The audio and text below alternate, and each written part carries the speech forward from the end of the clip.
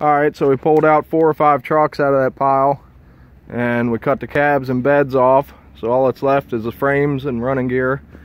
That mashed up plate there is 2 more of those tanks that I hauled the other day. We crushed those with the track loader that's in another one of my videos. But this ought to be a pretty good load. It'll be considered unprepared number 1.